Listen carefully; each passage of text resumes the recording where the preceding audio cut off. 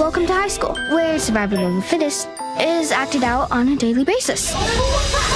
In other words, popularity is all that matters. Me. Are you lost? That's me. Growing up, I didn't have many friends. I had science. You spend every weekend by yourself. No more science. I'll just do science in my head. I'll know if you're doing science in your head. You're doing it right now, aren't you? The first place winner of the science fair is going to be invited to attend SIT's elite summer science program. The SIT scholarship is mine. Well, this is riveting. Telling me not to enter the science fair is like telling me not to breathe.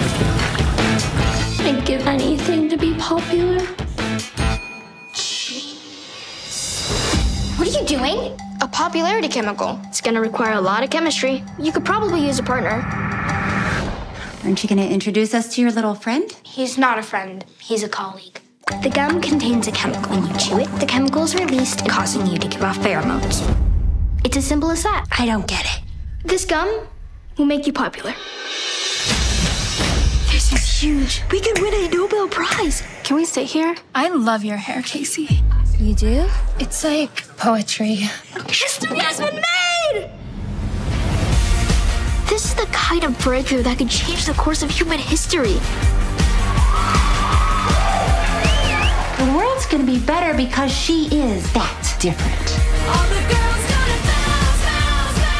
Some people at school actually know you're my sister. It's embarrassing. The chemical is dangerous. This pack of gum that could bring the world to its knees.